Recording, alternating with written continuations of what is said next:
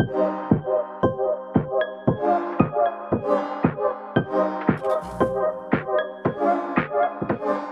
guys, in this lesson we are going to use the if formula. As you know that if is a condition, it's a logical test. That means take for example, here the students mark for math. Okay, there are students, these are the names of the students.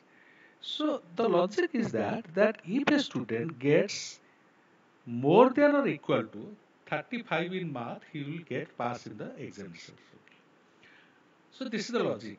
Or if it is less than 35, he will get failed in the exams. So what we can do for this kind of logical test or the conditional test, we can use this E formula. So equal to, we have to start by writing equal to. Then if is the conditions or the logic.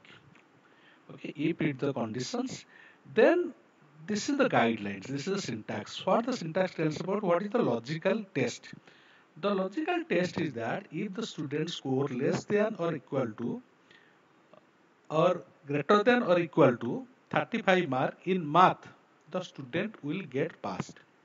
So we can, this is the math. So this is F3. F3 means this is mark. This is the address of the cell. If this cell is greater than or equal to, let us not write equal to or greater than, it's wrong. The Excel will send an error here. Greater than or equal to 35. Okay. So next, so you can see there is a comma. Syntax is, this is the logical test. The logic is that if F3 is greater than or equal to 35, then it should be followed by a comma. Okay. Then value if true. Okay. Then what we have to write? We have to write here true. No, we need to write pass. We can write here pass, P-A-S-S. So you can write also capital, no problem. Okay. So this has to be put in, sorry, this has to be put in double quote. This is important. Okay. This is important because it will understand when we put something in double quote inside a formula, the Excel will understand that it is a text, else it will send one error. Therefore, when we are writing a text in the formula, we have put inside the double quote. Then we can write here, we can look at the syntax here, comma. Okay. Then the value is false. Then we can write fail, fail. Okay. Else the candidate will get fail mark. Then bracket close. So let us, so this is pass mark. Okay. Then you can simple double click here, you will get. You can see here the, here it is 55. If 55 is greater than or equal to 35, therefore it is pass mark. Here you can see it is fail mark, fail mark because it is 35. 35 means it is less than, it is 34. It is less than 35. Therefore the candidate has got failed mark. Okay.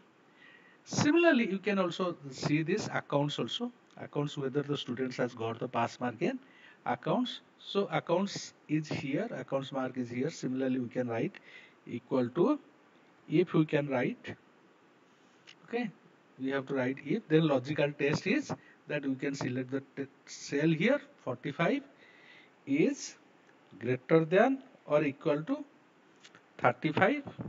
Okay, then logical test, then after that we can put a comma, then we can write within inverted comma, that is past, pass, sorry, we can write pass. Okay, then comma, else fail. Okay, then we have to close the bracket, then we can hit enter. Okay, so we can drag it like this. Okay, this you can see once again, it is This cell you can see, this is fail. The accounts mark is 25. You can see it is 25, therefore the candidate has failed. But here you can see it is 59. It is more than 35, therefore the candidate has passed the mark. Okay. So here you can check one by one. Understood. So this is how this is how we can use if formula, and basically if formula tells about a conditions. Okay, conditions in general life also we can, in our common life we can also put condition. If it rains, I will not go to school. Else I will go. Similar kind of conditions we are also applying here in case of in Excel also. Okay, we have students mark and we want to determine if the student has scored something, scored in a subject above, equal to or above a particular score, the person, the candidate or the student is passed. Okay, the student passed the exams. Okay, else the student failed the exams. This is how we can use this formula. That's for the lesson. I will see you in the next one.